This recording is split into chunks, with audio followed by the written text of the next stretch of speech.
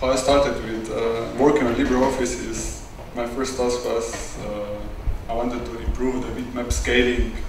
Firstly, with make it look better, and now my side project is to also make it faster. This is very hard to do because generally a bitmap is a lot of pixels, a lot of values, and you have to do it really fast. So I tried to and looked what are the ways, and mostly how it's done in the other applications is they just use SSE, vectorization, anything, single instruction, multiple data, like technology.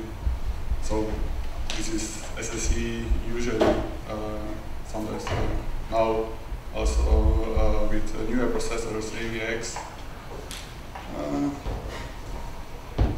What we generally do is we want to do more things in just one operation. So instead of doing each color, RGB color separate, you want to do it. You can do it just in all at the same time. I was looking at this. Usually, you can use it via assembler instructions, but it's also possible to use it via this intrinsics instructions. And using intrinsics is a lot easier to do. So how you usually do it? It's like this: as you have RGBA, 32-bit, 1 pixel, and what you want to do it is to extend this to 120-bit register, like this here. You can. This is the first step. What you do, and you need 32 bits. Okay, you can maybe in some operations 60-bit would be enough, but 32 bits you need it because of the overflow. 32 bits is lot. It can be you can use either floating point or integer, depending what you need. SSE just is supports just floating point. SSE2 is also integer. Once you get this, you can also load another register and then do an operation on just simultaneously on both variables. This operation can be more operations, and it's not just one. Yeah. So in this scenario, just addition.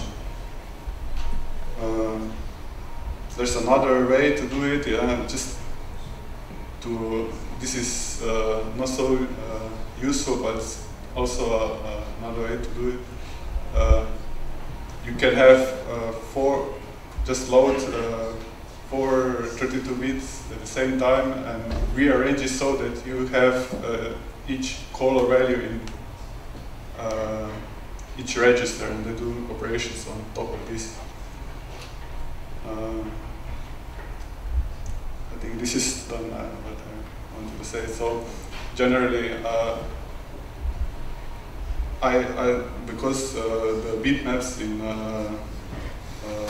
LibreOffice are just RGB and are not RGBA, so this is a big problem here because we cannot just load it and do it faster.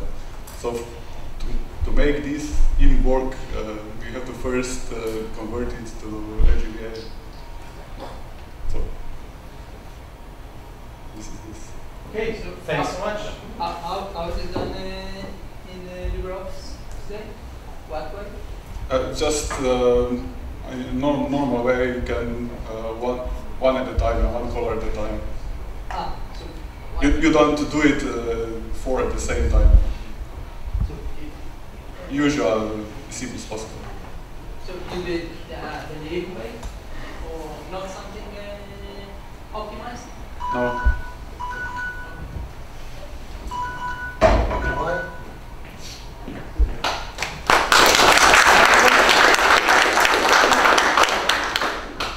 Thank you so much, Tomaz. And the last is Mikor.